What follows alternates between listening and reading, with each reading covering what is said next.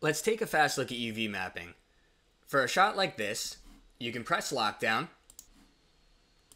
enter the stabilized pre-comp, and you can see how the UVs for the mesh are laid out, just taken from one of the frames in the sequence. Then when you go to drop in graphics, you'd have to find a way to line them up using the tools in After Effects. These graphics are flat, and the book is not. So of course this is a problem. Using our UV tools,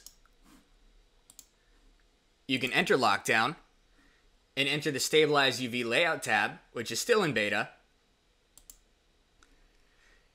and lay out these points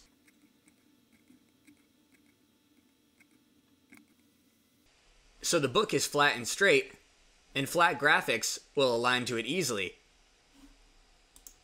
Now when I press lockdown,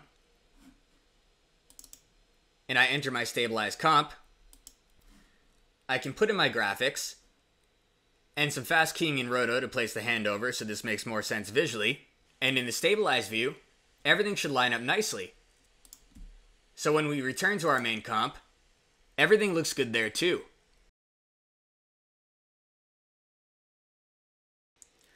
Now of course a shot like this took quite a bit of manual effort, so we can assure you we are going to be building tools to make this kind of mesh layout in the UV tab much easier. Keep an eye out for updates, and for more info, go to aescripts.com/lockdown.